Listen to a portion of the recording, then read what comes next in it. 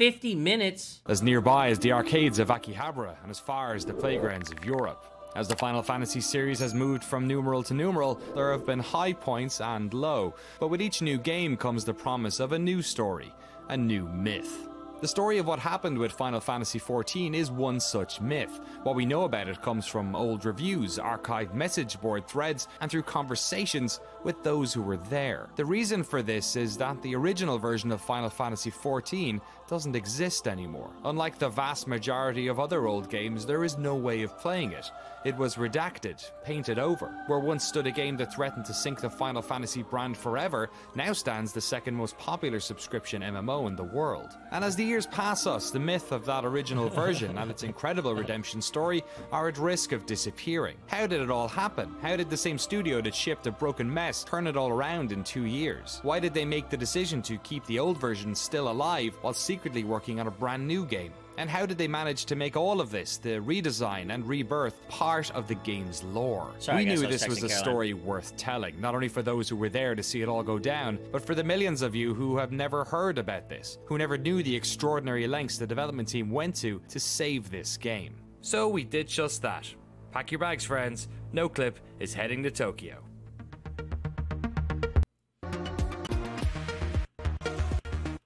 Of Godzilla.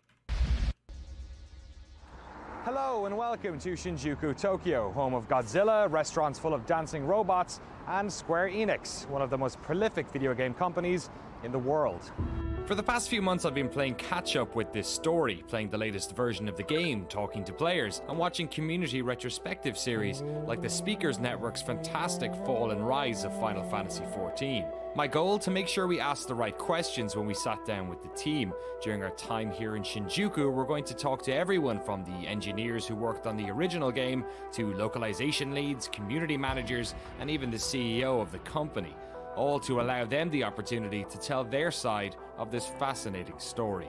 The fall and rise of Final Fantasy XIV happened in real time in front of millions of people around the world. But we wanted to know about this story from an entirely new perspective, from inside the corporate machine that made it happen, that led to its terrible launch and ultimately its incredible rebirth.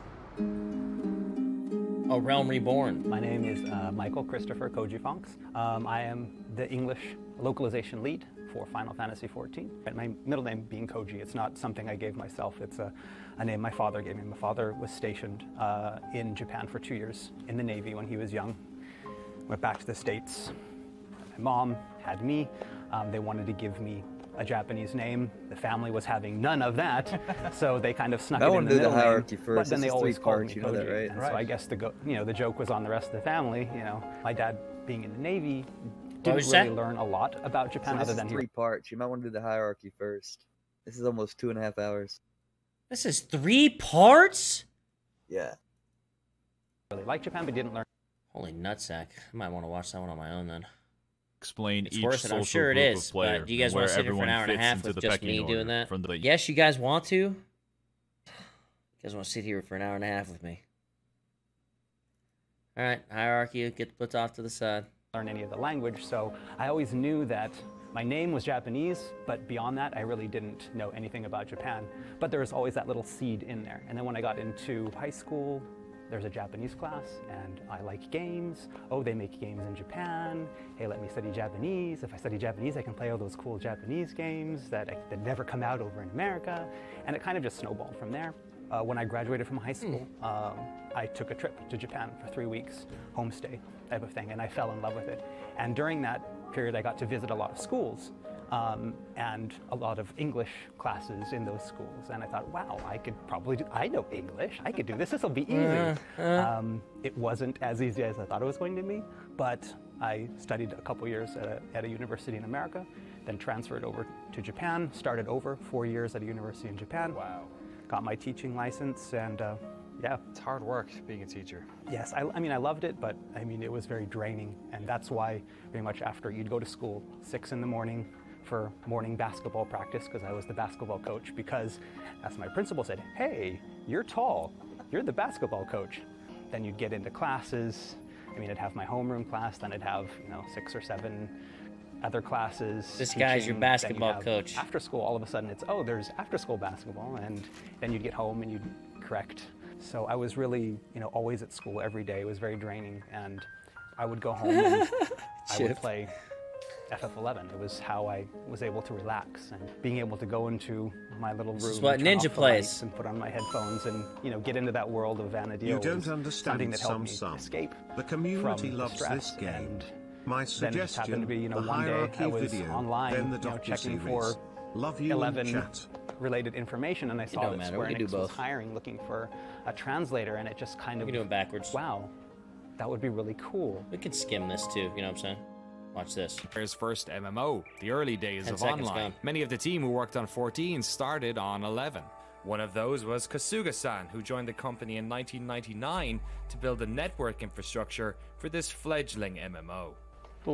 自分はネットワークとサーバー担当で入っていて、なので一番最初にやっていたのが、当時プレイステーション2で初めて、厳密にはドリームキャストがその前にあるんですけれども、プレイステーションプラットフォームとしてはオンライン要素が入った初めての時期だったので、プレイステーション2でネットワークを作るために、TCP/IP のドライバーを作ったりとか、まだ当時モデム通信の時代だったんで、PPP 通信とかで、ADSL の認証として使われた PPP とかっていうその本当にネットワークのWhere the subtitles at? やるってのはもう本当初めてだったんで、いやもう正直いろ。Oh, fuck me, dude. I thought we were just supposed to put 2 and 2 together. Like, okay. I think he's talking about Ethernet cord. なので一番最初にやっていたのが、当時 God damn it. プレイステーション2で初めて、厳密にはドリームキャストがその前にあるんですけれども、プレイステーションプラットフォーム。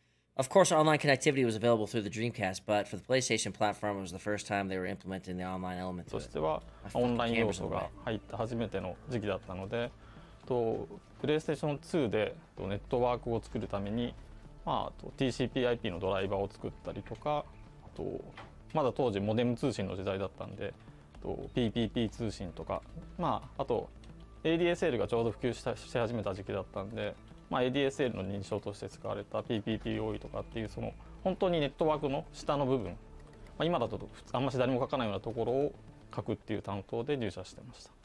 11に関して言うとね、スクエアエニックスって言いますか、スクエアが初めて、オンラインのあれだけの規模の、MMORPG 日本でやるっていうのはもう本当初めてだったんで、いやもう正直いろんなことがありましたよ当時ね。こんな言っちゃっていいのかな？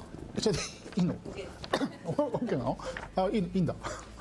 まずね、どういうことがあったかというと、あの時はMMO とかね、海外で例えばウルティマとかそういった先行事例あるんですけど、基本的に PC ですよね。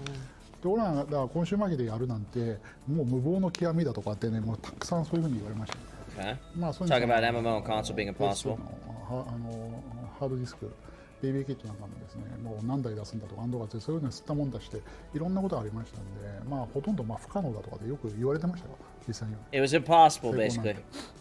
11 was my first MMO. I hadn't played one before. I remember purchasing the PlayStation 2 broadband unit because they were all sold out. I ended up paying double on like some Yahoo auction or something like that. Ridiculous, but I had to play it. We got a new internet connection. We were on a regular modem at that time, but because we needed a new modem, we had to upgrade to ISDN 128. But yeah, it was definitely worth it. It was something that was completely new to me, but fascinating. And ever since then, I've been into MMOs. That was the gateway drug for me. Going into FF11 gateway drug, and then trying some of the Western MMOs as well. Getting mine was like definitely World of Warcraft, but between the two. Personally, I think it's very different. I mean, here in Japan from the Western market because, yeah, it is for everyone in the globe. I mean, it's very first MMORPG on the console. Oh my gosh! And also, I mean, it was the first ever. Damn, the fighting was so between like actual FF. Xbox 360. The obvious one is the most Japanese people don't very like to chat in public. Right. So, I mean, in the world, there's a lot of characters, but it's very quiet because people are using a tell instead of the say or shout. And then, but if you go to the Western world, game world, I mean, every single one is shouting around it. So yeah, that's a huge difference. While in the West, you have your EverQuests and you have your Ultima Onlines. In Japan, there was none of that. And then, so Final Fantasy XI was really one of the Rise of Final Fantasy 14 is better. I know, it's a fun one, though. I want to look at serious. Getting to work with basically the pioneers of the Japanese MMO was really exciting. On the other hand, I mean, you could also say that it was possibly kind of a curse in the sense that they were all, doing their own thing. They had their vision of what an MMO should be and what a Japanese MMO should be. And then me, again, not having played an MMO before, what is your mic settings? Getting on this team and thinking, okay, this is an MMO and translating away and working in that project, I kind of, started thinking, okay, this is what an MMO is, this is what an MMO is. And then that one day I start playing WoW and it's like, oh, oh. Seeing the differences between the two and saying like, okay, what I thought was the norm in Final Fantasy XI, the grinding for 20 hours to go up one level and then only to have your level drop when you, that's crazy, pull too many crabs and it kills you and you've lost 5 hours work. Like, I thought that was normal. And then you're like, well, that's not normal, is it? That's the Japanese, base game, Final Fantasy what XI game did that as well? The other one, they were working on the first expansion pack, Rise of the Zalart. I was part of the team that was working to get the base game and Rise of Zalart all translated before the Japanese Rise of Zalart was finished, so we could all release at the same time. Right. Did you get it on time? I got it on time. I haven't missed a deadline yet. That's one thing I'm proud of. Final Fantasy XI was a huge success for Square Enix. It established a concurrent user base of around 250,000 players for years. It was the most profitable Final Fantasy game ever, and at one stage was the 6th most popular game on all of Xbox Live. More than that, it established the Japanese style of MMO, and when the decision was made in 2005 to start work on a sequel, the new MMO was built around things that made 11 successful, focusing, like most Final Fantasy games do, on beautiful graphics and an interesting battle system. This new game was to be directed and produced by the same duo that shipped 11, series veteran Hiromichi Tanaka and Nobuaki Komodo. Final Fantasy XIV was announced for Windows and PlayStation 3 in 2009, but behind the scenes the development team was struggling to put the pieces of its new world together. Oh shit. ファイナルファンタジー14のその最初のバージョンの、自分が見た時の一番大きな問題点、最終的にそれが問題だったと考えているものっていうのは、その最初のコンセプトとしてそのプランナーがスクリプトを書くことによってゲームを作っていこう。で利点としては、プランナーが考えて自分たちで実装するんで高速な開発ができる。要はそうじゃないと基本的にはプランナーさんはものを考えて開発者にエンジニアに相談してどう実装するかを決めて、ゲームデザインをする人はそのどういうパラメータをいじりたいかとかを相談しながらエンジニアと話をしてものを作っていかなきゃいけないんですけれども、そこの部分に関してスクリプトを導入すると自分で考えて自分で実現することができるようになるっていう発想で、ゲーム実装の大半がスクリプトで組まれてたんですね。でそのスクリプト UI の問題もそうなんですけれども、ゲームも UI も基本的にはスクリプトで書かれていて、でスクリプトを動かすエンジン側がかなり負荷が高いというかCPU をたくさん使わないと動かない状態になっているんで、ちょっとした何かをするだけでも、ゲーム内で少し何かをするだけでも、非常に CPU リソースを使うことになっていて、すぐにサーバーが回るサイクルが遅くなっていくっていうことが問題として発生していました。で結果としてそのサーバーでできることはあとゲームとしてサーバーで実現できるところは少ないですし、何かしようとすると負荷が上がっちゃうんで、じゃあそれを回避するためにどうしようとかっていうことで、結果的にそのゲーム内容としてリッチなものが実現できなくなっているってことが起きてましたね。で UI もスクリプトで組まれていたので、なんかちょっと処理するだけでもすごい時間がかかるっていうような問題が発生していました。Basically, the too long didn't read version of what he said is like something along the lines of their scripts sucked huge wiener. So whenever they tried to execute things on those scripts, it would just lag their whole world and just be very unstable, essentially. Like I mentioned before, again, localization, shitty coding, essentially, where we get to see all the parts come together first. We were some of the first to realize that, Houston, we have a problem. that type of situation. I mean, you know, you had the battle team. They're like, yes, we have this great battle system, you know, with stamina and these things that you can do. And then you had the story team. Like, yes, we have this story. Oh, hey, we have these guild leads and all of these parts. And everyone was really, really proud of their parts. You know, look at this grass. It's so beautiful. Look at this barrel. It's the, you know, the most beautiful barrel ever to be, you know, represented in graphical form. It's got as many polygons as a character. Yes. And all of those parts, you know, all of these teams, again, very, very proud of their work. I mean, you have, the team was, you know, put together with some of the best minds in Square Enix. You had people that were, you know, leads that could probably even, you know, lead their own projects, were all come together, and it became a lot of just tiny little groups making something that was really great. But once you put it together, it was kind of a mess. And no one really knew that, except for localization and probably QA as well. And we're like, okay, we need to do something. But by then it was one of those, it's kind of too late to do anything. But for us, we would be looking at the text, and some of it, you know, it wouldn't make sense, or it would just be very bland, and thinking, if there's any way to make this game better, what can we do? It's like, well, I can take this text and maybe add some more stuff into it, add some more flavor to it, and, you know, maybe that will distract people from the fact that the battle is not that fun. At a fundamental level, the piecemeal design of the game was causing problems. Graphics were inconsistent. While many elements of the world were copy and pasted ad nauseum, some environmental objects had as many polygons and shaders as a character model. The battle system was just confusing. The game didn't have elements fundamental to most modern MMOs, things like jumping, auto-attack, and the ability to interact with the map using a mouse. It had a system that nerfed hardcore players to make sure they didn't level up too fast. The UI was confusing, crafting was incredibly complex and took forever, and simply there just wasn't enough content. The closed beta wasn't going well. They needed more time to... It had a system like jump... Hold on.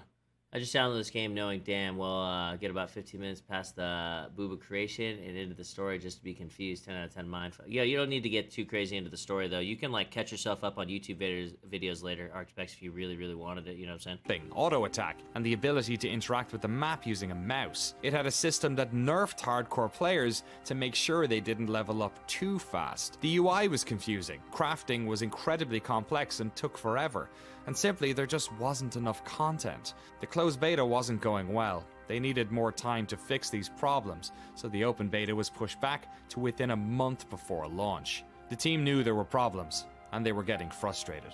で、今まで話していた仕事っていうのは大体その2010年の1月から、実際にリリースされる 8月ぐらいまでの間にやっていたことで、で、ゲームが本当に良くないっていうのがこう。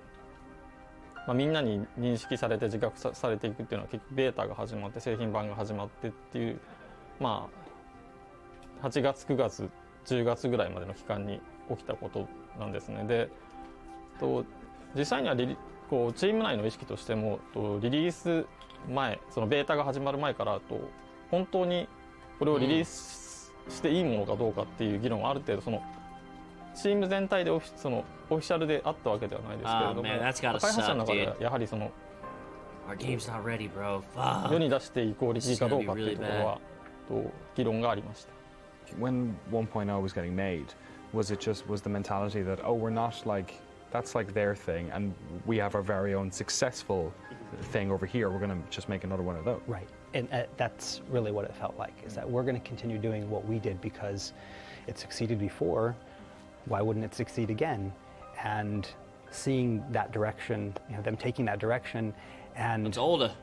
Knowing that, you know, having worked on 11, that yes, they were very successful. Seeing the success that they had with Final Fantasy 11, seeing these great creators, you know, creating something that was, I mean, revolutionary. But then on the other hand, knowing that what they were doing was, yeah, but maybe that worked 6 or 7 years ago, but a lot of things have changed since then. And I mean, I think there was even one guy on the localization team Anyone else that heard of Cyberpunk got to that point where 2077? I will turn off what's called for now, text to speech, and then I'll just read them. Anyone else heard of Cyberpunk? He just got so frustrated. He just wrote this scathing mail and sent it out to the whole team before telling anyone else on localization he was going to write it. And then we all get it at the same time, the devs team. We're reading, it's like, wow, this is really terrible. I hope he doesn't, oh, he sent it to the whole team.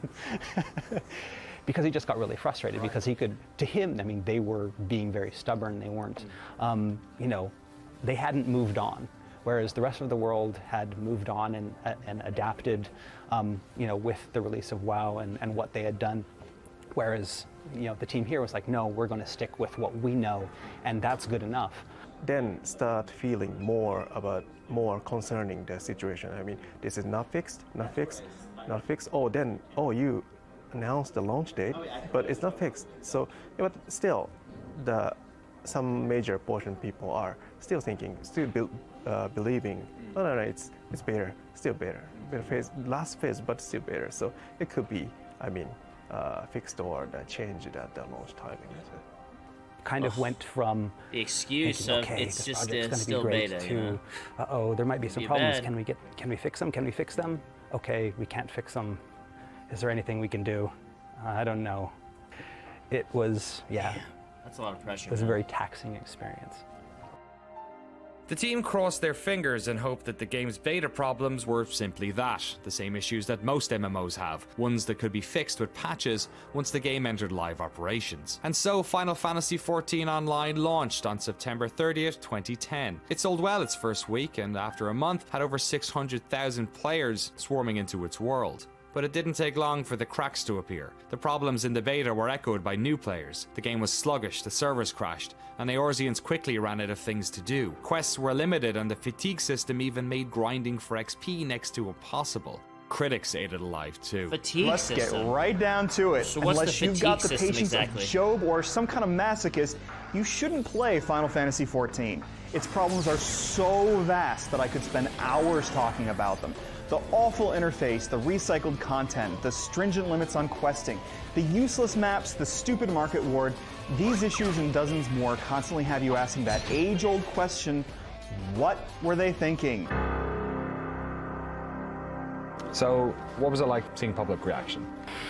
Yeah, it was very, I mean, very disheartening, because, you know, you'd want to look at those and you'd want to say, no, they don't understand, they don't know, you know, what's going on here, or you know, but deep down, you'd know they were right, and that was what kind of, you know, that dagger in your heart, and it's twisting because, you know, you want to defend what you worked on. I mean, the people that I worked with are the greatest people.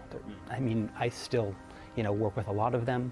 I had worked with them before in FF11. I consider them not only co-workers but friends. But, you know, and then you see people online, you know, bashing the work they did, and I know how hard they worked. I know how many hours they put in. I know that, like, in the last 3 or 4 months, people were basically living at work, all putting their 100% into this game that was, you know, destined to kind of crash and burn. But, and then to have people online just say, oh, that sucks, this person is a piece of shit, and or their work is terrible. It hurts, but it hurts more because if I was not here and was a user and had played that game, I probably would have said the same thing. そうですね。まあ当時はね、私CF をやってたんで見てたんですけども、ローンチのタイミングやっぱ一番大きく違ったのは11の時のいろいろごたごたねと9の14の時のごたごた一番違うっていうのは。11の時はいろいろごたごたあったけど、ゲームに関して言うとさすがに相当 So 11 was received well even when it had problems, but 14 did not, obviously. で、まあオペレーション上のねトラブルとかっていろいろ多分あるっていうのは、まあこれはある程度つきもので、まあ大変だったんですけれども、それはあったんですけど、ゲーム内容に関して言うと非常に評価されたというふうに。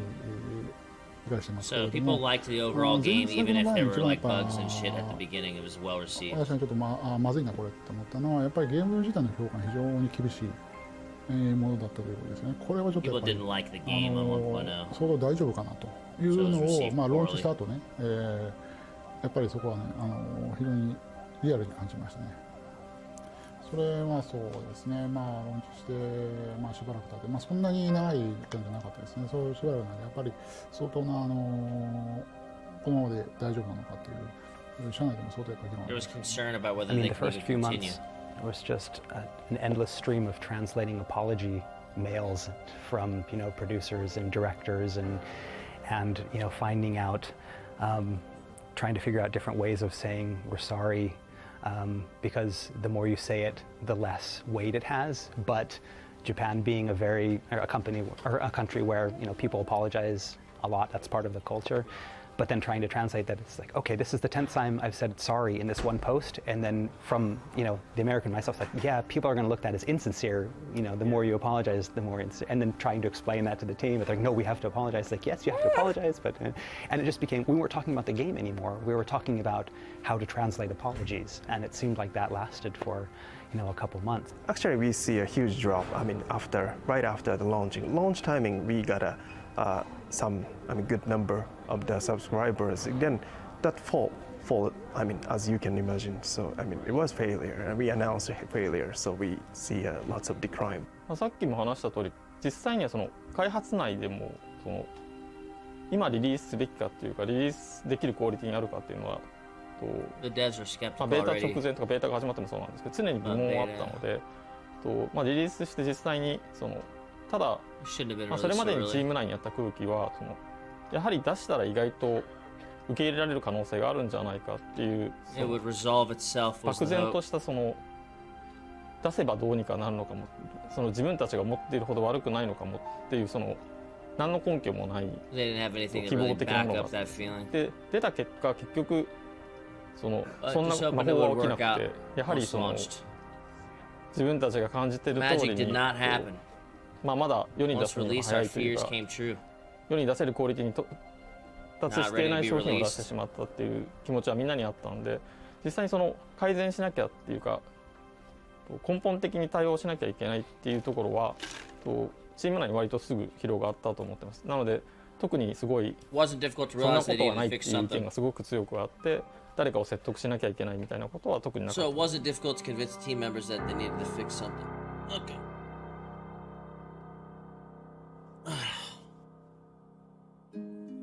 Today, Square Enix is based across multiple floors in a modern office complex in Shinjuku, Tokyo. It's a company that is often designing multiple projects at once. And while Final Fantasy XIV was being developed, in another part of the building a different game was being made. Produced by a Final Fantasy fan, his name, Naoki Yoshida. 一番最初はファミリーコンピューター、US だとエンターテインメントシステムかのマリオブラザーズが一番最初にプレイしたゲームです。とにかくテレビの中、テレビっていうのは見るものだと思っていた子供の時に。ところがマリオブラザーズで初めてコントローラーを握ってゲームをプレイした時に、まずそもそもテレビのものを自分が自由に動かせるっていうことがものすごいショックで、友達の家でプレイさせてもらったんだけど、ものすごい興奮したのを覚えてます。ドラゴンクエストっていう日本で RPG を大きく広めたタイトルを初めて触った時に、アクションではないゲーム、数字のやり取りでこんなにまたさらにゲームは面白くなるんだっていうのを、特にストーリーラインがあってっていう、また次のカルチャーショックを受けて RPG っていうジャンルにものすごくフォーカスしていくことになったかなとは思います。当然翌年に出たファイナルファンタジーにも映画的な演出、ファンタジーをより強く打ち出したっていうところにもすごい衝撃を受けてたので、やっぱり僕の中でドラゴンクエストとファイナルファンタジーっていうのはすごい大きかったですね、当時。Like most Japanese players at the time, Yoshida-san played all the early Final Fantasy games. He holds them in high regard, though he still holds the bitter memory of not being able to save before the last dungeon in Final Fantasy III. But when he was 11 years old, a brand new type of gaming experience arrived at home. His uncle gave him a PC. On this PC, the young gamer learned how to program BASIC. His first video game centered around trying to break into a bank vault. But this PC also exposed him to a spectrum of gaming that eluded most Japanese players: Western role-playing games. He fell in love with games like Diablo and was stunned when he first went online and played with other players. でその翌年にウルティマオンラインをベータからプレイし、先輩にとにかくすげえゲームがあるって言われて、ウルティマオンラインをベータから始めたのが初めて MMO をプレイした作品で、やっぱり同じようなその3回目の衝撃、3000人が同時に一つの世界で遊ぶっていうのがもうとてつもないまた衝撃でした。まあウルティマは本当に自由度のウルティマオンラインは特にとにかく初期は自由度がめちゃくちゃ高いゲームだったので、そのいわゆるロードの称号をつけたそのなんて言ったらいいんだろうな、すごく紳士的なというかコミュニティリーダー的プレイをするキャラクターと完全に悪のプレイヤーキラーをやるキャラクターを2つ作ってどっちもものすごい遊んでたし、やっぱりその MMORPG っていうゲームがどう作られているのか、どういったエンジニアリングが必要なのかっていうのもものすごいそこで勉強させてもらったと思います。もうその頃からはコンソールと同じぐらいの比重で PC でゲームをかなり遊ぶようになってたので、自分で PC パーツ買ってきて組み立てたりしてたし、でやっぱりそのあたりで FPS もかなりプレイし始めてたし、特に 3DMMO のスタートであるエヴァクエスト、その後プレイをし始めて、当時エヴァクエストのパッケージを日本で手に入れるのが本当に大変で、出張で東京に来た時に秋葉原をね時間を作ってゾンビのように店をこううろうろして、エヴァクエストってゲームないですかね、エヴァクエストってないですかって。Yoshida-san would embark on a career in games that would eventually see him joining Square Enix to work on the Dragon Quest series. Though he wasn't working on the Final Fantasy team, he was part of the umbrella group that was allocating programmers to various projects. He didn't have granular visibility on FF14, but he knew the team was struggling. I asked from his perspective as a producer where he thought the game's problems were coming from. わかんない、これ広報にカットされるのかもしれないけど、クリスタルツールズって呼ばれるミドルウェアを全社でその作ろうとしていたので、腕のいいプログラマーが全部そのチームに各なんだろうゲームラインから招集されて、そのメインプログラマーがみんないないっていう状態になってしまったので、どのプロジェクトもものすごい大変な時期だった。They were missing their programmers because they got pulled for this crystal thing. がああなってしまった理由の一つでもあるかなと。さらに2つ大きな問題がそこに絡まっていて、スクエアエニックスその全体にプレイステーション2のジェネレーションで本当に世界一クオリティ、グラフィックスのクオリティが高い、そしてゲームエクスペリエンスがものすごく詰まったゲームっていうのをたくさんリリースしたので、本当にこうなんていうんだろう、ある意味自信過剰にもうなっていた時期で、自分たちが世界一だし、自分たちのグラフィックスこそが世界一だし、その作り方はその自分たちにしかできない。だからなんだろう、でもスターはWe had the extraness sort of confidence that, oh, we have the world's number one graphics and only we're able to accomplish that kind of quality. 世界一だし、その作り方は So they thought they were only the ones that can handle business.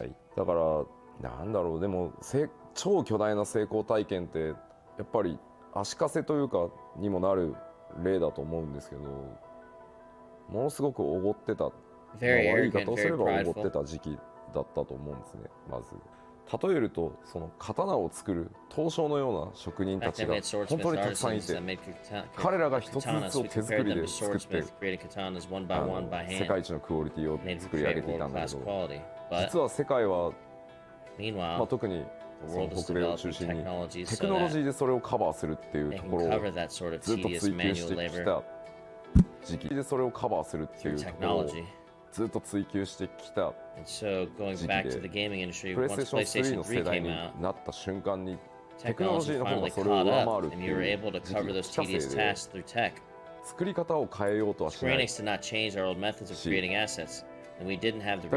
クノロジーも追いつけないっていうことから、さらにそれを知ってるはずのプログラマーたちはミドルウェアの制作に行ってるっていう状態で、that we had an でもグラフィックスミドルウェアの制作に行ってるっていう状態、アーティストたちが自分たちの作り方とその世界一だと思ってるので、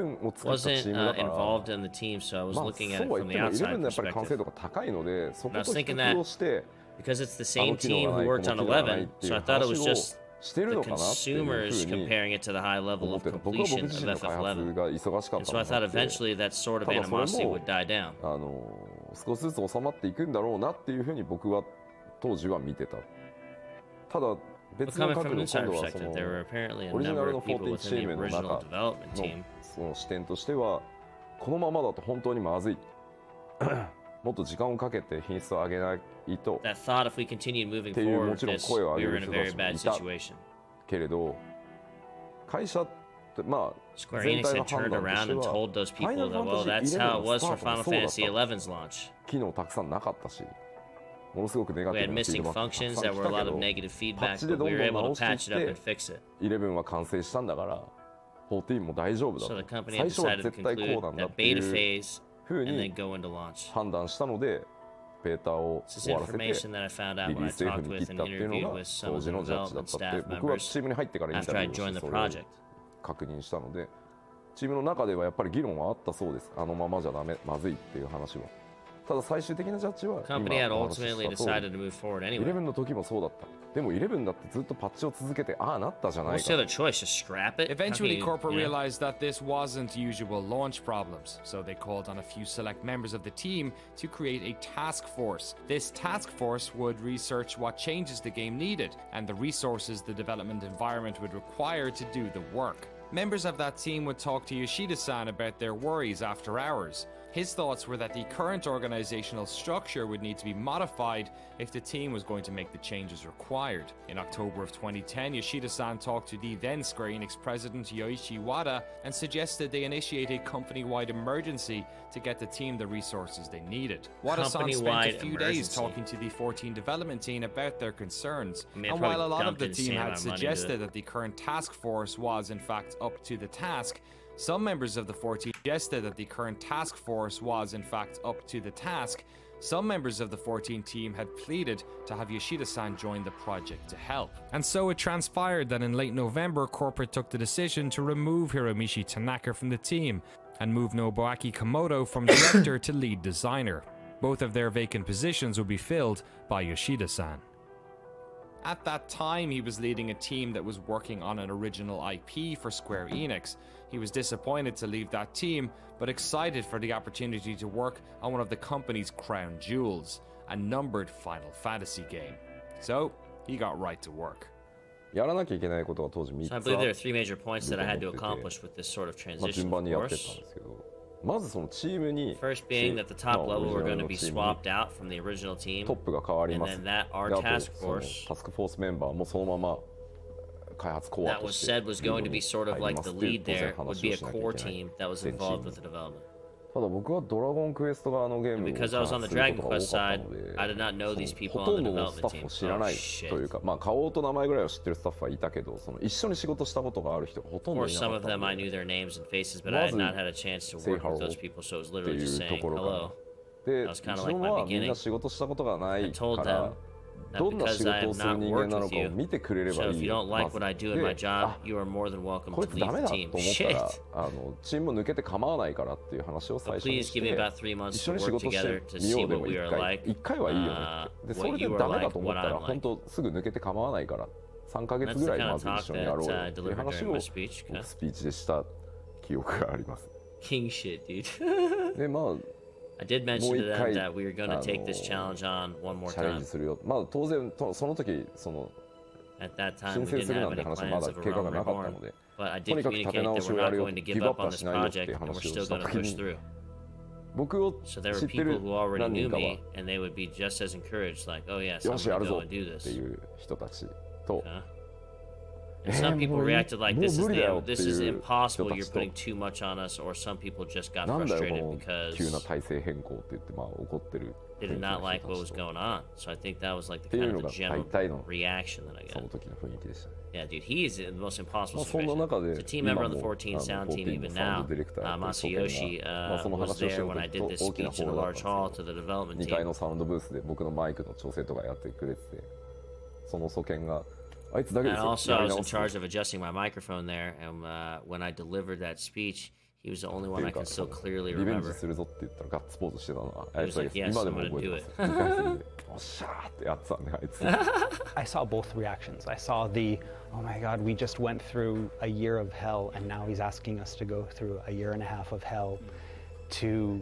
this point that might, be another failure because, no one had taken a game and rebuilt it in this manner before. So basically he's saying like, yeah, you just have to trust me, and yeah, you could, waste another year and a half of your life and it could be a failure, and, but you're gonna have to believe me on this one. And so, yeah, a lot of people are like, I can't do this anymore, I don't know. And I can understand that because, again, it was a gamble. But then on the other hand, there were, a lot of us, myself included, but a lot of people on the team that were like, no, we worked so hard on this and we did our jobs the best that we could. Man, it for looks a lot night of, and day reasons, different. Some circumstances that were out of our control. Decisions made by higher ups. Unless that was 11, that was 14, right? Affected our work, and nothing that we could do about it. But we had put our all into it, and we were invested in the project. We still believed in the project. To have someone from the outside come in and not just come in to say, okay, you know, forget it, we're just going to do it my way or the highway. He's like, he asked our opinions. He laid out a roadmap. He gave us a vision and a hope. And even though it seemed like it would be difficult to achieve, it didn't seem inconceivable. Yoshi P knew there was no time to wait. He worked with corporate to make sure the team had time off, both for them to relax, but also to give him time to build his new vision, to do research playing other MMOs, and to help draft his plan, to deliver the vision and how the team was going to do it. They had very little time to fix this game, so once they started, the specifications document would have to be watertight, and as captain of the ship, he needed to be able to answer every question the team may have, quickly. Yoshida-san was now at the helm of his first Final Fantasy, and as an avid MMO fan, he was looking forward to getting in there and fixing it. What he couldn't have known at this stage was the scale of the job ahead of him, that no matter how much they patched Final Fantasy XIV Online, they couldn't ever fix it. What they'd have to do was something that no developer had ever done. Completely to rebuild an entire MMO while the original version was still running. Holy shit! They realized. So they were like, fuck, dude, FF14 is just gonna go on and like be a distraction for everybody, and we're just gonna fucking rebuild this motherfucker from scratch, low key. That is... Immediately that it was something that couldn't be solved via patches. I think they still believe that, you know, if we patch it, it'll be fine. And it wasn't until they reevaluated and then brought in, you know, the new blood. Yoshida-san came in and told them, okay, yeah, this is not something that can be patched. If we want to fix this, we're going to have to take a drastic step. Yoshida spent 7 weeks researching and returned with 2 options for corporate. It was then he realized that it would be impossible to convert the current game into an MMO that could last the test of time. Ultimately, though, this was a decision that corporate had to make. So he returned with not 1, but 2 plans. Plan A and Plan B. That's the ultimate gamble. It's like we just dumped millions of dollars into this game and it failed. And you want to let that game continue so that we can dump millions of dollars into this game, like under the fucking radar, and then pull it out from, like, that's crazy. During this meeting, he explained that Plan A would be to patch the game and make it more playable, but that ultimately the game would never really satisfy players. And though Square Enix may make their money back, the damage to the online brand would be catastrophic. True. Then there was Plan B. Plan B was apply patches to the current version of Final Fantasy XIV, but alongside that, できる限りポジティブに遊べるものにしながら裏で in the background, we would build a completely new Final Fantasy XIV. もう一度作り直すっていうのがプラン B. What? その話だけを聞くと Of course, just listening to those two options, corporate would have been like, what are you talking about? Trying to divide up your team? チームを2つに分けてで But I told them also because we had promised our fans that we would release a PlayStation 3 version. We would need to launch this within the life cycle of PlayStation 3. Holy shit. Now you're on a time schedule of like, we need to release this before PlayStation 4 comes out. What? 2012年年末から2013年中には絶対リリース We've never done it before in the games industry. And on top of that, we're releasing it under the same title. ゲーム業界でしかも同じタイトルで作り直してるから成功うまくいったとしても成功するかどうかわからない。 taking on this challenge, we'd get the fans to realize that Final Fantasy is doing something crazy again or something really great. And they will see our effort in trying to regain their trust and trying to make a good on the damage we had caused to the franchise. So that my presentation to the corporate and I was going to leave it up to them to decide upon option A or B. Dude, that's a crazy choice. We can make your game better and maybe make your money back, but it's gonna suck wiener no matter what, and it will ruin your franchise name a little bit. Or a lot of it. Or we can make a fucking whole other game. Final Fantasy XIV 1.0 was in a state of disarray. Square Enix had decided to suspend subscriptions to help ease the negativity around the game. Look at that UI. Look at it. Look at those abilities. Looks like straight cheeks. The PS3 version was indefinitely It barely postponed. looks better than For 11. the next 2 years, Yoshida-san and his team would work tirelessly on not one, but 2 MMOs, patching the original 1.0 to fans' expectations while secretly working on a brand new version. Imagine that, dude! You having to, like, appease the fans on this shit MMO and not able to be like, guys, we are working on some shit. Don't worry. We got this, you know what I mean? You just gotta shut the fuck up and let it happen, right? That's crazy. Of Final Fantasy XIV. In our next episode, we focus on that 2-year period and tell the incredible story of the falling moon of Dalamud, the death of 1.0, and the birth of a new Eorzea.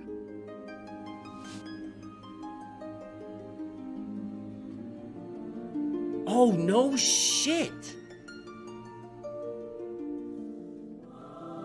Oh wait, this project, like the YouTube video? Okay, I thought, okay, don't scare me. I was like, what do you mean a patron? Alright, anyways, next.